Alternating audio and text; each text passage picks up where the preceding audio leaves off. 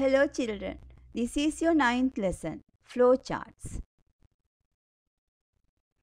What are we going to learn today?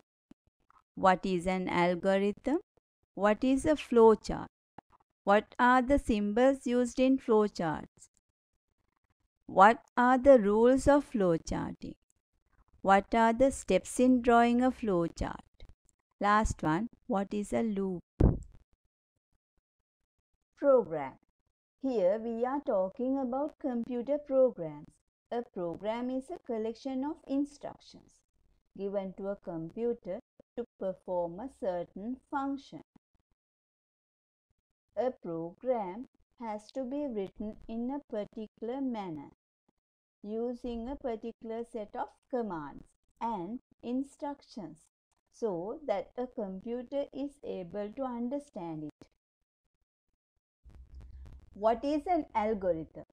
The steps involved in solving a particular problem, when laid down stepwise without any particular syntax rules, is called an algorithm. Or it can be defined as a formal set of instructions that can be followed to perform a specific task, such as solving a logical or a mathematical problem. What is a flowchart? A flowchart is a diagrammatic representation of a problem-solving process in which steps are laid out in a logical order. Flowcharts, as the name says, are charts using different shapes to show different actions. To solve the problem connected to each other with arrows to show the flow or to explain what to be done next. Therefore, flowcharts are pictorial representation of steps in solving a problem. So, flowcharts are used in analyzing, designing, documenting or managing a process or a program in any field. By looking at a flowchart, you can visualize what is going on in that particular process and perhaps find any flaws or errors in the process, any bottlenecks or processes slowing down the system, or other less obvious features. Let's see how to draw a flowchart. There are different shapes to explain different processes or actions taken to solve the problem. You can see the chart displaying on your screen. Shape, second one, meaning of the shape, third one, purpose. Okay, first shape, oval. Meaning, start or stop box. Purpose, this is used at the beginning and at the end of a flowchart. Next shape, rectangle, meaning process box. Purpose, all the mathematical calculations or actions are given inside this box. Example, add two numbers. Next shape, parallelogram, input or output box, to show all the data that has to be input by the user as well as all that output or printout on the screen. Next shape, diamond. Meaning of the shape, decision box, to show all the statements where a decision of true or false is taken by the computer. The decision box has two control lines showing the action to be taken for each decision. Arrows. Meaning of the shape, flow lines. The arrows are called flow lines and are used to connect the boxes in a flow chart. Last shape, circle. Meaning, connectors. When drawing a large diagram running into several pages, you need to connect the flow using them.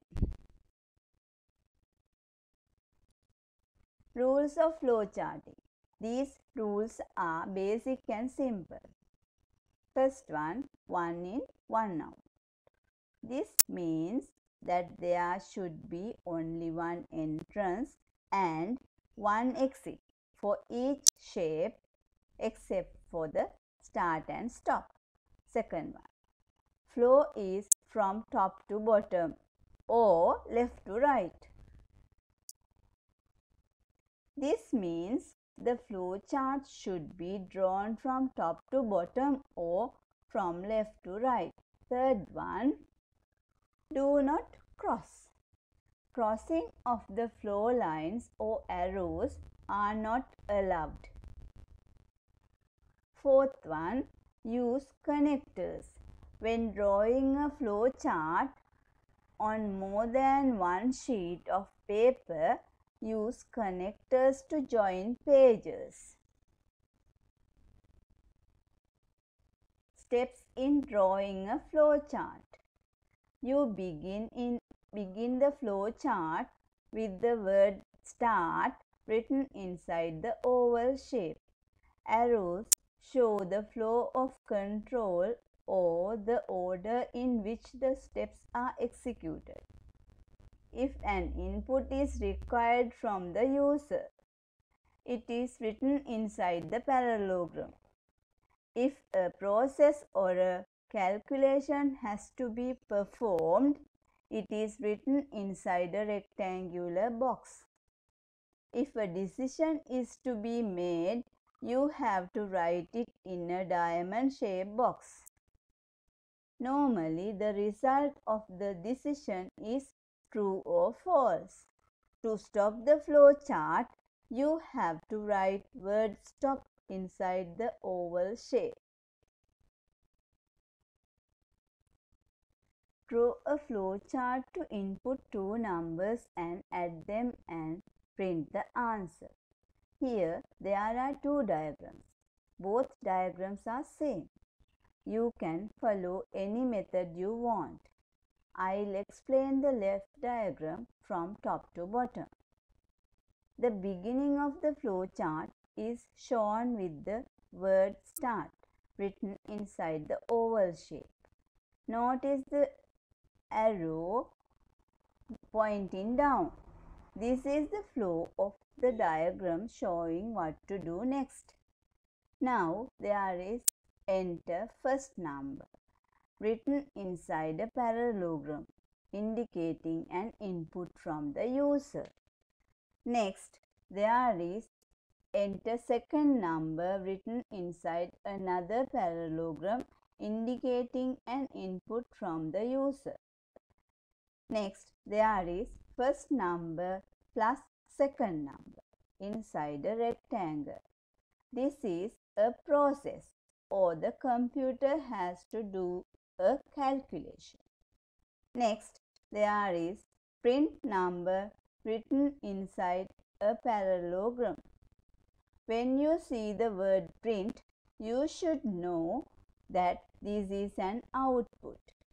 Here you have to be careful because inputs and outputs are both shown in the parallelogram. Next, stop or end written inside the oval shape indicating the end of the flow chart. So, this very simple flow chart is written to accept two numbers from the user and to display the total of those numbers. The chart in the right side is exactly the same written in a bit differently. You can use any method you like. Both are correct.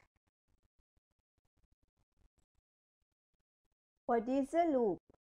A loop is a sequence of statements which is specified once but may be carried out several times depending on a condition. With a loop, there is always a counter. The counter indicates how many times the loop will be executed. Now let's look into the given flow chart. Here you are required to print the name of your school 10 times. So instead of giving 10 print commands, you put the print command inside a loop. First, you start the flowchart. Then there is an input saying input name of the school. Then there is a process. Here you initialize a counter. You start the counter with 1. After that, you print the name of the school. Then there is another process. Here you increment the count by 1. The method is counter equals counter plus 1. Now the value of the counter is 2. Next there is a decision to make. Inside the diamond, you check the value of the counter. If the value of the counter is less than 10 or equal to 10, the flow is taken just above the statement printing the name of the school. When you are drawing flowcharts, you have to be very careful with the arrows.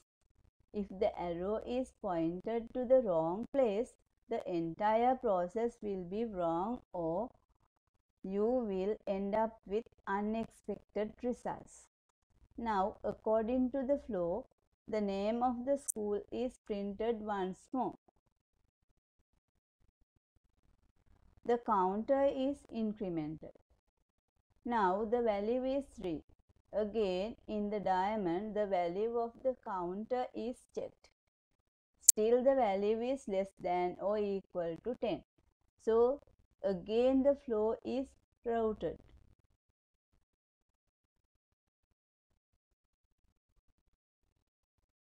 Likewise, the flow will be looped until the value of the counter reaches 11. When the value of the counter reaches 11, the condition becomes false inside the diamond. Now the flow chart stops. Here, by changing the value in the diamond, you can control the number of times you print the name of the school. If you want to print the name of the school 1000 times, simply replace the number 10 with 1000. Please go through the lesson again and do the exercises. They are simple and fun to do.